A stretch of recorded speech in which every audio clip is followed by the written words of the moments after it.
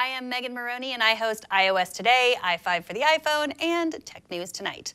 I also have 3 tweens who are officially out of school for the summer, which means it becomes my job to keep them busy. Sure, they would be happy watching other people play Minecraft or browsing through Instagram for the better part of the day, but I don't want their little brains to shrivel up. Somebody's got to take care of me in my old age. One way my kids have been keeping busy for the last few months is through BitsBox, a website that helps teach them how to code. Yes, these days there are lots and lots of websites and apps that teach kids how to code. The thing about BitsBox is that it's not just a website or an app. It's a box that kids physically get in the mail every month.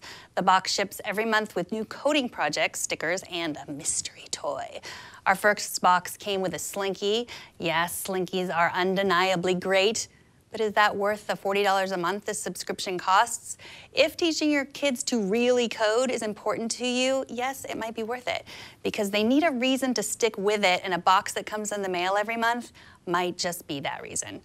BitsBox was a Kickstarter project created by Boulder, Colorado dads who met when they both worked at a company you might have heard of. It's called Google.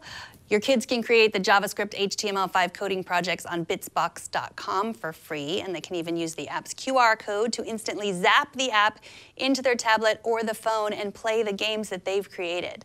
The subscription, which includes additional coding projects, costs, as I said, $40 a month if you want to pay month to month. If you pay for 3 months, it goes down to $35 a month. It's $30 a month if you want to sign up for a year. If you just want to download a PDF of the coding projects, that is only $20 a month. Here are the pros. There are interesting projects that will inspire and amuse kids. If you've ever wanted to blow up Stampy Cat from Minecraft, now you can. The games your kids create can run on iOS or Android and tablets and phones. The coding projects work best on a computer with a keyboard. This is a pro because it teaches kids how to type.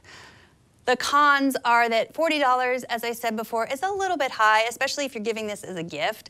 I wish the price point were a little bit lower. I get that the mystery toy is designed to get kids excited, but I could do without another cheap toy that just ends up getting broken pretty quickly. Typing might be hard for littler kids. There are lots of drag and drop learn to code sites and apps that might be a better place to start. I would say if price is not an issue for you, go for it. For the budget conscious, I say give it a try. I am Megan Morrone, and this is my review of the BitsBox subscription service. Back to you.